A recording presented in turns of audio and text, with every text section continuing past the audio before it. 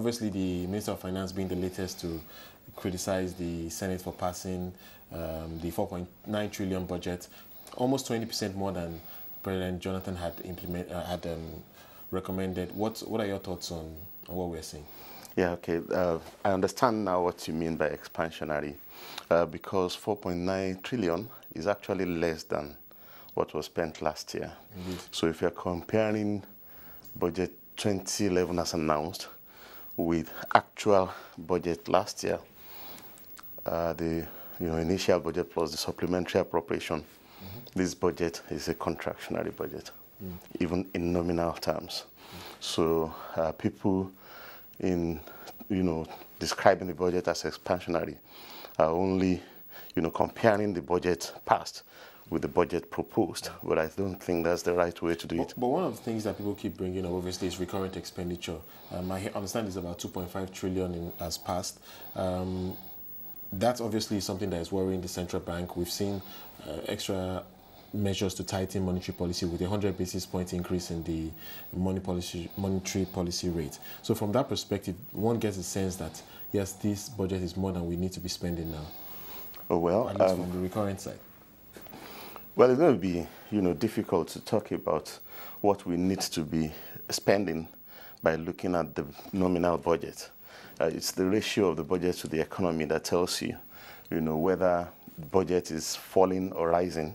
Nobody is doing that. Nobody is relating the budget to the economy to know whether we're talking of even a reducing government spend. Right. Everybody is looking at nominal figures and raising alarm. Much of it, I think, is false alarm. All right, let's talk about the state's budgets. Obviously, that's something that's going to have some bearing on the economy. The federal side, obviously, is very key. But on the state side, last year we did see many governments struggling with spending, obviously borrowing to fund deficit budgets. What's the picture that you anticipate for this year? Well, states should fare much better this year compared to the past 2 years. And that's last year we budgeted initially at 67, then it was dropped to 60. So this year the budget is cut out at 75. I think that will make a few states a lot more fiscally buoyant. And it's actually at the state level that more of this capital spending takes place. States spend an average of 50% of their budget on the capital side of the budget, while the federal government struggles, to do. The federal government does mostly recurrent, So if you look at fiscal and federal, spend together, the states typically will spend something roughly equal to, if not slightly more than what the federal government is spending. And if they are doing half of that on capital, then it's not a bad situation. So you think the budgets, the states will fare much better than last year, obviously? Okay. At the much higher level of the benchmark, yes. All right. Now let's look at the whole budgeting process. One of the key criticisms is that we continue to have very low levels of budget implementation, more so on the federal level, and given the ambition for Nigeria to be a top economy going into the next decade, what are your thoughts on how we are positioning ourselves in terms of capital expenditure and recurrent expenditure? Well, it's the year after the crisis is too soon, If we may be looking for an ideal budget, but are not likely to get that, either during the crisis or immediately after the crisis. You will be busy doing crisis management. But ideally, when we've moved far enough from the crisis, I guess Nigeria has to look for new ways of making capital spending commitment.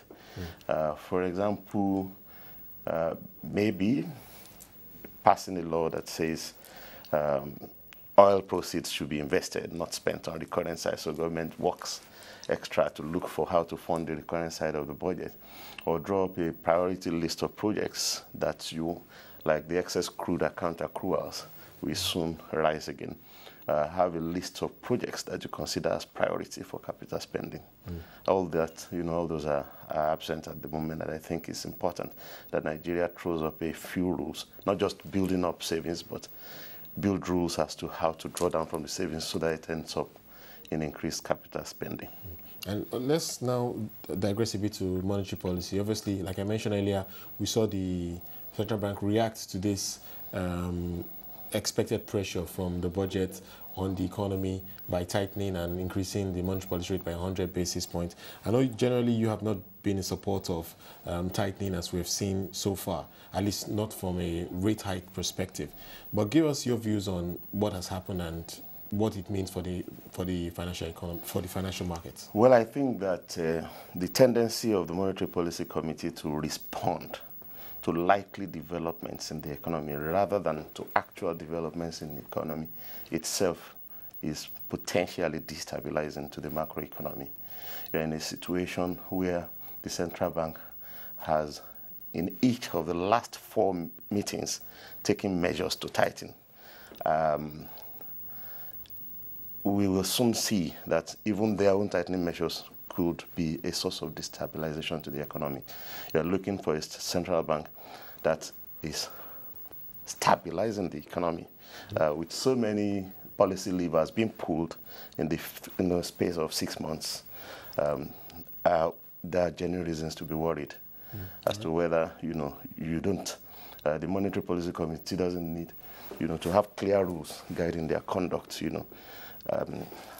The window of discretion they have is too wide, and it's becoming a source of discomfort, at least for me.